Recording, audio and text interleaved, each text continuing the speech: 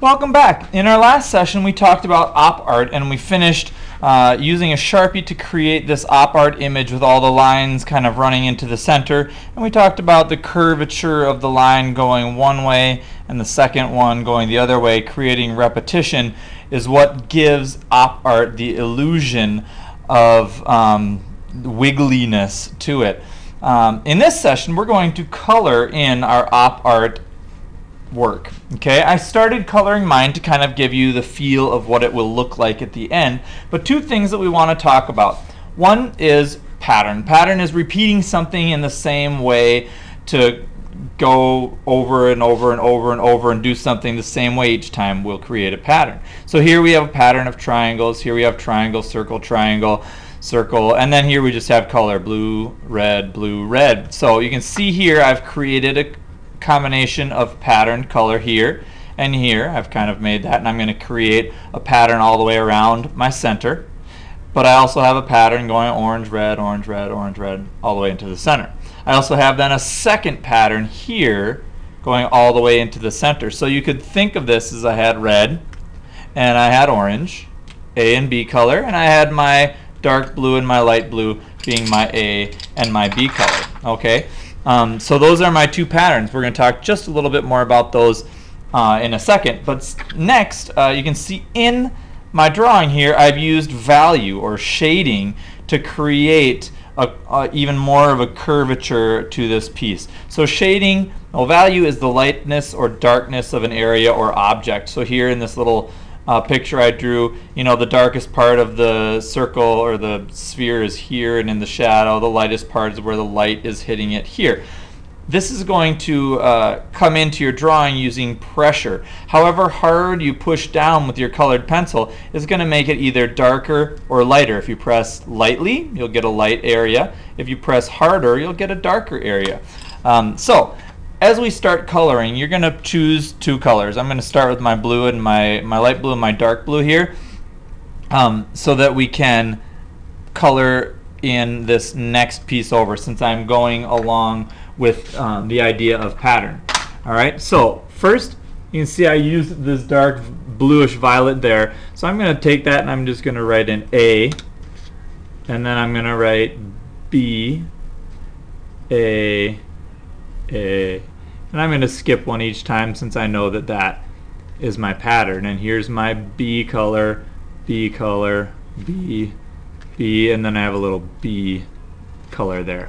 Okay, then I'm going to take my next one and I'm just going to do the same thing. Notice I started with my red here as my A color, and then B, A, A, A, A, A, A.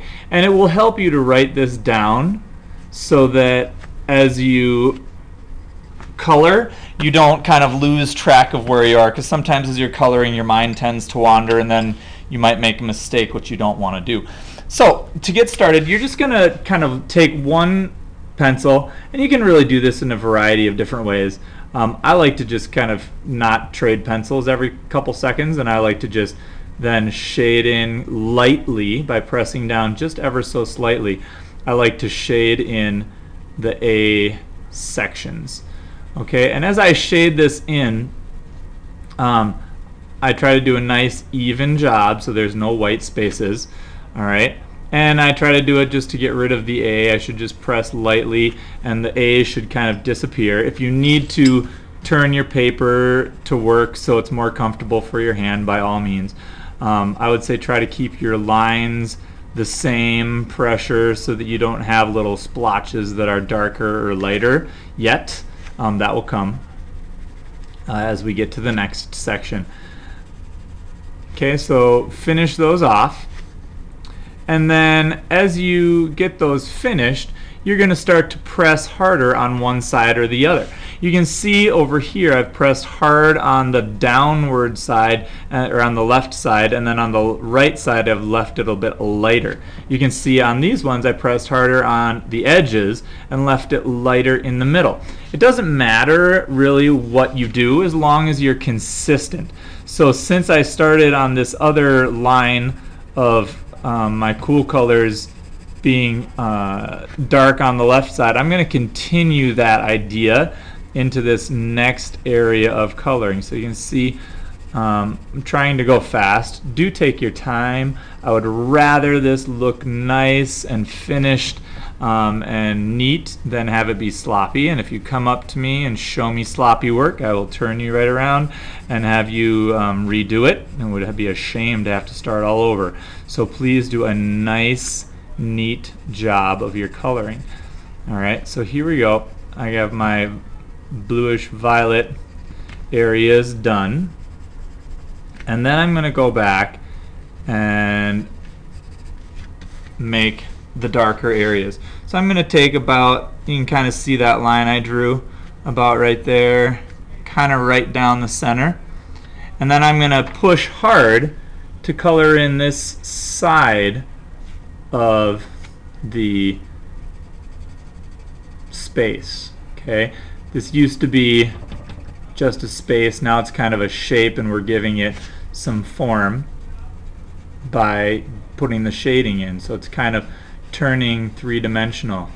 You can almost, if you want to, and you do it neatly and thoughtfully, almost leave like curved lines in here, like cross-hatching, that are going to curve this shape even more. Rather than coloring back and forth horizontally or vertically, I'm coloring on a curve. You can see those lines in there that I put, and those curves are actually going to help to trick the eye even more if you leave those in ever so slightly.